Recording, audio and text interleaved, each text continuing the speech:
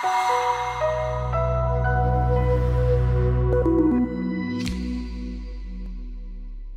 morning, and thank you for being here for the monthly update of the Hedge Invest Newman Credit Fund.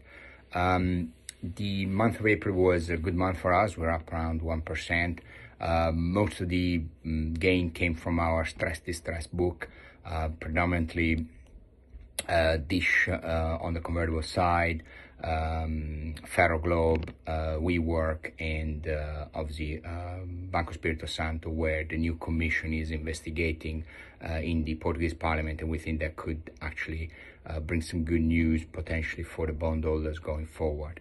Overall, the market was quite strong. Our relative value capital structure trades are working pretty well, although we're still losing on the shorts, especially the hedges we have on equity and our core structural short on emerging markets. We remain very bullish on growth, and so we're quite cautious on financial markets and financial markets valuation.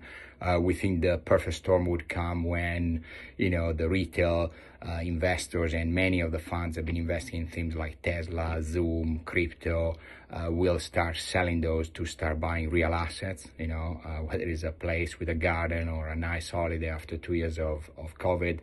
And that would create a lot of supply of financial assets, a lot of demand for real assets, and inflation. So it could actually be a self-fulfilling prophecy this summer or just after that.